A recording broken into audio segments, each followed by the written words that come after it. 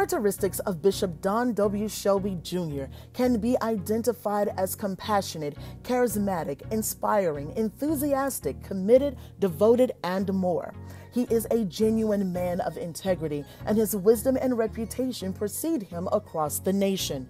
Bishop Shelby is a highly anointed and powerful vessel who has personally experienced the life-changing, miraculous power of the true and living God. Born in Saginaw, Michigan, Bishop Shelby is a graduate of Buena Vista High School and furthered his education at Tennessee State University and the University of Detroit.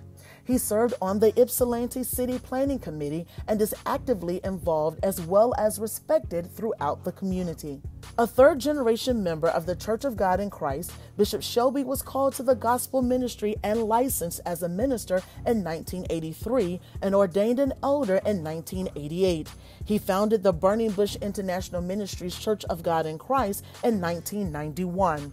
In 2016, Bishop Shelby founded the Kingdom United Fellowship of Churches, now known as the Michigan Southwest 5th Ecclesiastical Jurisdiction, and was consecrated to the bishopric in November of 2016. He is the husband of the lovely and anointed Evangelist Bonita A. Shelby and the father of 5 gifted children who have formed the nationally acclaimed gospel singing group, the Shelby 5. Bishop Shelby continues to nurture, train, and mentor countless spiritual sons and daughters in the body of Christ who are active in all facets of ministry across the world. The rhetorical proverb asks, "But a faithful man who can find?" There is a resounding answer. Bishop Don W. Shelby Jr. is that faithful man. I want to call your attention to the Gospel of St. Luke, chapter 22, verses for time's sake, let's just look at verse 45 and 46 for time's sake. St. Luke 22, verse 45 and 46. And when he rose up from prayer and was come to his disciples, he found them sleeping for sorrow, and said unto them, Why sleep ye? Rise and pray, lest ye enter into temptation. And then I want to go to New Testament scripture, Philippians chapter 2, verse 6 and 7. Philippians chapter 2, verse 6 and 7, King James Version. It says, Who being in the nature of God, did not consider equality with God something to be used to his own advantage. Rather, he made himself nothing. Shout nothing. Come on, you got to talk back to me. Come on, shout nothing. In other words, he depleted himself, okay? By taking the very nature of a servant. That speaks to the humility of Christ. Being made in human likeness. That speaks to the love of Christ. I want to speak from the subject, kenosis. Kenosis. Come on, shout that word with me. Shout kenosis. Come on, say it again. Kenosis. And my subtopic or the takeaway is he's more than enough. Look at your neighbor and say, neighbor, he is more than enough. Jesus made himself nothing. Allow that to set in just for a moment. Jesus made himself nothing. In Greek terminology, the word used to describe Philippians chapter 2, verse 6 and 7 is kenosis. It is simply a self-emptying or pouring out of self. It is a capitulating of self to something greater than what you appear to be. That's what we call hypostatic union. When two natures are found in one person, watch this, but the two natures never commingle or cross. So when you look at the nature of Christ, he was all divinity and all humanity. He was 100% God and 100% man. That's hypostatic union. And there was no disparity between his humanity and his divinity. Nor was there a commingling of the two, but he lived in perfect alignment. So then, not only did Jesus have the substance of God in man, he also had the substance of man in God. That's why he could walk through a door as a man, but then turn around and say, I am the door as a God. He could tell the woman at the well, as a man, pour me a drink. But as a God, he can say, he that believeth on me, as the scripture hath said, out of his belly shall flow rivers of living water. He could die on the cross and shed blood as a man. But as a God, he could say, death, where is thy sting? And grave, where is your victory? And then the blood that he shed from his body on the cross as a man is not wasted or thrown away. But as a God, the blood answers the 2,000-year debate to the old Christian hymn. What can wash away my sins? Nothing but the blood of Jesus. What can make me whole again? Nothing but the blood of... Oh, precious is that flow that has made me as white as snow. No other fountain I know, nothing. Somebody shout nothing but the blood of Jesus. He was a phenomenon that puzzled the people of this planet because there never was and there never will be anyone born into time like Jesus.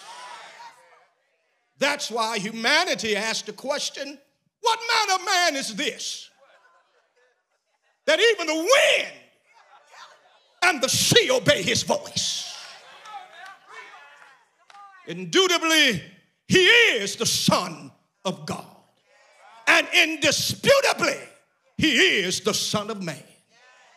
Hebrews 4:15 puts it this way, for we have not a high priest which cannot be touched by the feeling. Notice that's singular, which means it's speaking to the human experience. He did not say the feelings, but he said the feeling of our infirmity, but was in all points tempted, tested, and tried, like we are yet without sin.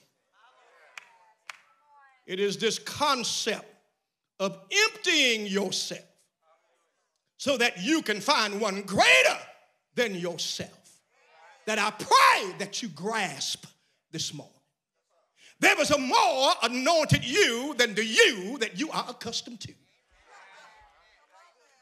There is a more loving you than the you that you are accustomed to. There is a more spiritual minded you than the you that you are accustomed to. I preached a sermon years ago entitled The Death of Self. Meaning that in order for something to live, then something else has got to be willing to die. Jesus put it like this in St. Mark 16:25. For whosoever will save his life shall lose it.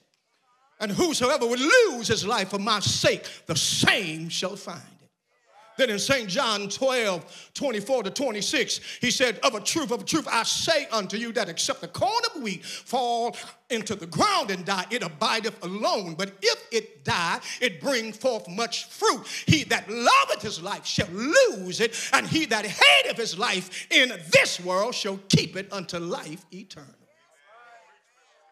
This morning, my brothers and sisters, let's eavesdrop into the Apostle Luke's writing, into what I call the paradox of destiny.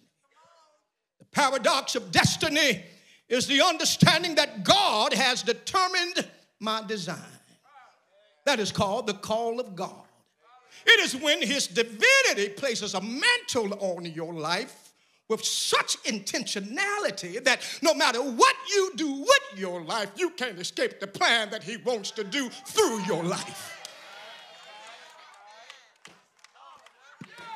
Stay with me now because I got to teach it before I preach it. I'm going to preach it after a while. So therefore, on the one hand, I have the desire.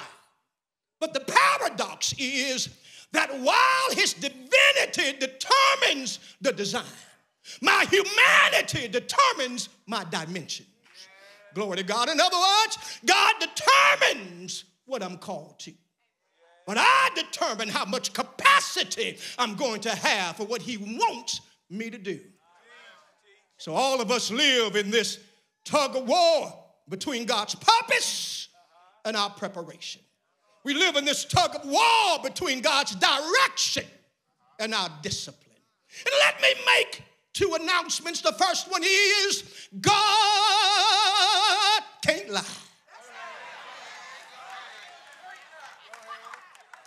If God says he's going to bless you, and he did, then all you got to do is believe that he's going to bless you because God can't lie. If God said, I'm going to make you the head and not the tail, above only and not beneath, then all you got to do is believe. Shout, believe. Because God cannot lie.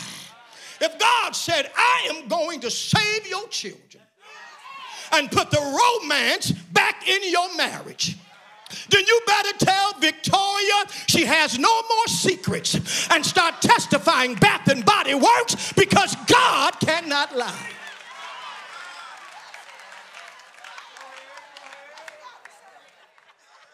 And then secondly, God doesn't form anything that he doesn't plan to finish.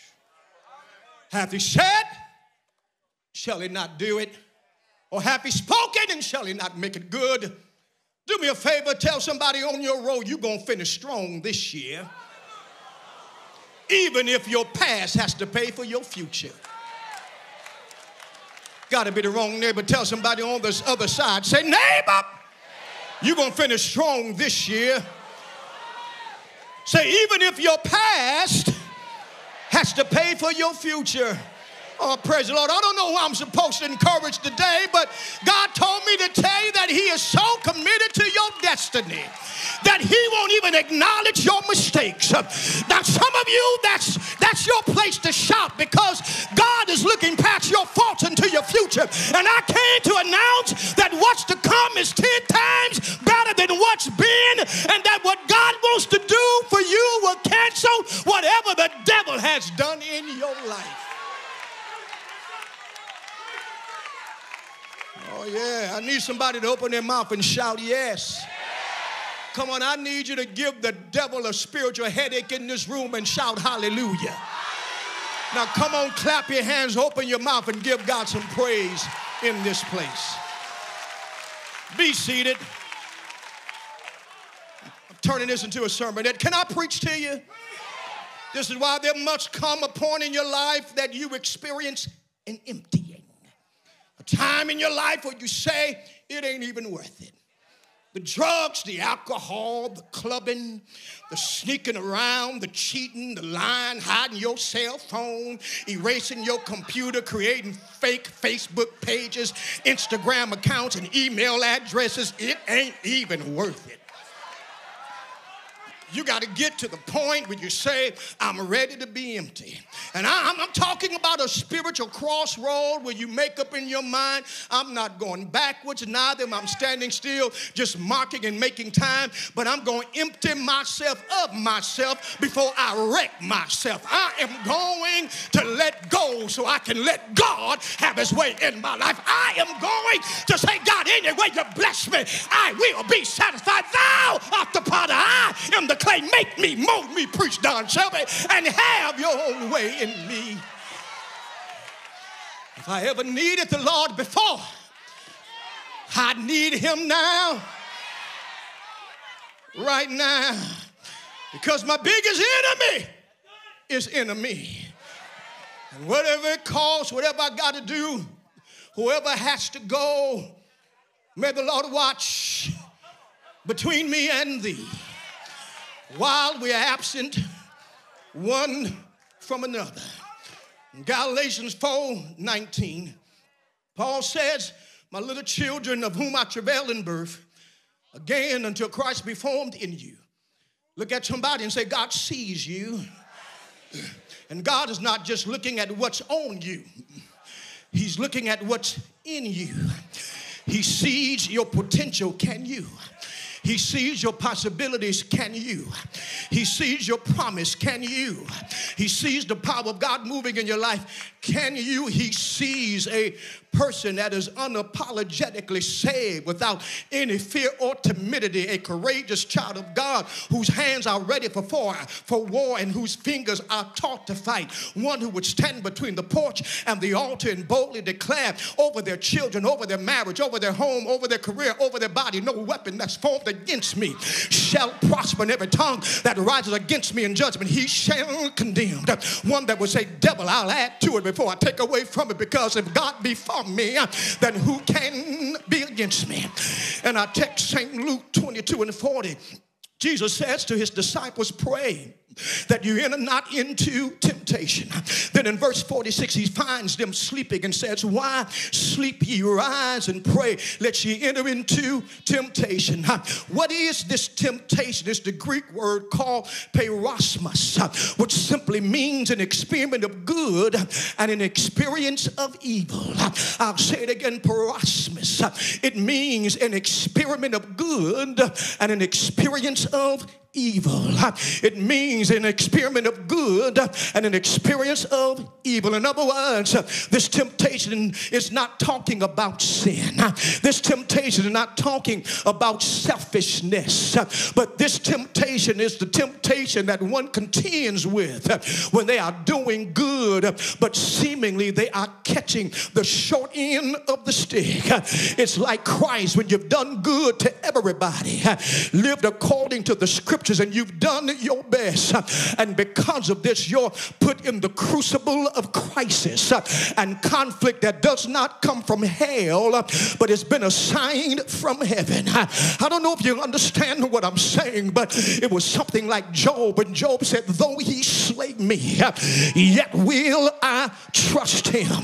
Amen. And you'll find yourself, amen, questioning God and asking the question, is this assignment that I'm doing, is it really worth it? Is this reward, is it worth the sacrifice that I'm paying? I didn't think it was going to be like this. I didn't sign up for all of this. There has to be something more than this. It seems like I'm catching more stuff now than I did when I was out there in the streets. And Jesus said, I need you to do something here. I need you to watch and pray that you enter not into temptation. For the spirit is willing, but the flesh is weak. And let me tell you something, the biggest threat to your anointing in God, it is not your car. Amen. It is not your house. But your biggest threat to your anointing is your own carnality. And the devil is not your greatest enemy. Your flesh is. That's why Paul said in Galatians 5 that the flesh lusteth against the spirit, and the spirit against the flesh, and these two are contrary one to the other, so that you cannot do the things that ye would. Look at your neighbor and tell them, say, neighbor, don't let your flesh get in the way of your assignment. Don't let your flesh destroy your marriage. Don't let your flesh ruin your relationship. Don't let your flesh make you lose your job and cancel your anointing and make you miss out on God. The devil is a liar. I'll say it again, the devil is a liar. I'll say it again, the devil is a liar. I know I sound like a broken record, but it's something about the ABCs. You didn't learn the ABCs through study. You learned the ABCs through redundancy, and they kept on saying it over. ABCDEFG. ENEEDJELMNOPQRSTUVWXYNZ. And now I know my ABCs. And next time, won't you sing with me? That's the same way you learn it. And the same thing about the devil. You got to keep telling yourself, the devil is a liar. The devil is a liar. The devil is a liar. The devil is a liar. I'm looking at this house and the devil is a liar. I'm looking at my children on drugs and the devil is a liar. I'm looking at my marriage. It ain't the way it's supposed to be. And the devil is a liar. I'm looking at my body and the x-ray from the doctor. And the devil is a liar. Slap somebody 5 and tell them, the devil is a liar. The devil is a liar. I rebuke the flesh. I rebuke the cravings of the flesh. I rebuke the desires of the flesh. I rebuke the carnalities of the flesh. I rebuke the temptations of the flesh. Because the devil is a liar. I'm coming after your demon. And I'm coming after your devils. I'm coming after the stuff that's keeping you from being everything God called you to be. Because the devil is a liar. You ain't no crack addict. You ain't no homosexual. You ain't no lesbian. You ain't no woman beater. The devil is a liar. Shout yeah. Shout yes. So the Bible says in Romans chapter 8, and I'm getting ready to close, that there is therefore now no condemnation to them which are in Christ Jesus, who walk not after the flesh, but after the Spirit. For the law of spirit and life, Christ Jesus, have made me free from the law of sin and death. For what the law could not do, and that it was weak through the flesh, God sending his own Son in the likeness of sinful flesh, and for sin condemned sin in the flesh, that the righteousness of the law might be fulfilled in us, who walk not after the flesh, but walk after the Spirit. For they that are after the flesh do mind the things that are of the flesh, but they that are after the Spirit do mind the things that are of the Spirit. For to be carnally minded is death, but to be spiritually minded is life and peace. Can you shout yes? So then, they that are in the flesh cannot please God, but ye are not in the flesh, but you are in the Spirit. If so, be that the Spirit dwells in you. Now if any man have not the Spirit of Christ, then he is none of his. And if Christ be in you, the body is dead because of sin.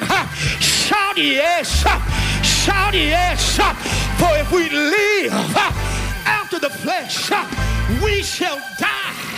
But if ye through the Spirit mortify the deeds of the body, get out of here. Get out of here. I don't need no gin. I don't need no reefer. I don't need no alcohol. The devil is a lie. Get out of my spirit. All that fornication, all that lying, all that adultery. Get out. Get out. Get out. Get out. Somebody look at your neighbor and say, neighbor, I'm emptying out. I'm emptying out. I'm getting rid of it. I'm letting it go. It ain't important because God is greater than it all. Shout yes. Shout yes. Shout yes. Shout yes. Why are you getting empty?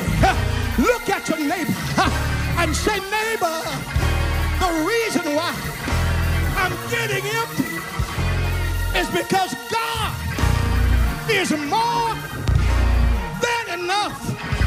Oh, taste and see that the Lord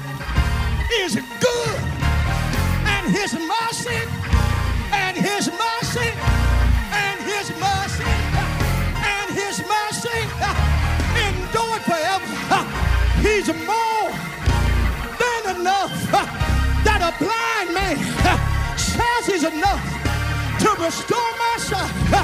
He's enough that a harlot says he's enough to restore my virtue. He's enough that a cripple says he's enough to give me my legs. He's enough that a beggar says he's enough to make me rich. He's enough that a liar says he's enough for me to tell the truth.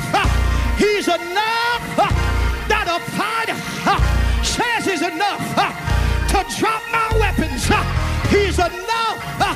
He's enough that Shadrach, Meshach, and Abednego says he's enough to be my keeper. He's enough that a leper says he's enough to cleanse my body. He's enough that a sinner says he's enough to forgive my sins. He's enough that a dead man says he's enough to raise me up. Shout yes, shout yes, and I say he's enough because if he did it before, he'll do it again. Same God. Shout